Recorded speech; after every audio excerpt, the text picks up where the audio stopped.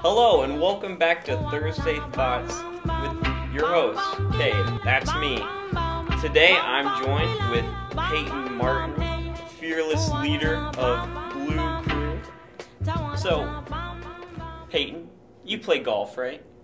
I try to play golf is probably a better way to put it. Yeah. So one thing that's always confused me about golf is the origin of mini golf. Mm-hmm. How do you think that came around?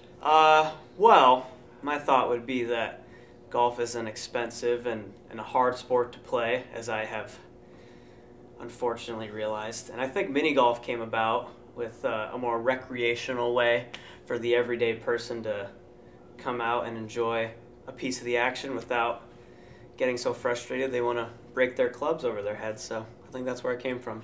The popular belief is that shorter people were not able to swing the clubs with the required amount of force. So they're like, hey, we're good at the putting aspect, so let's make that. And the obstacles, they added the obstacles because they're able to see under it better and see where it angles.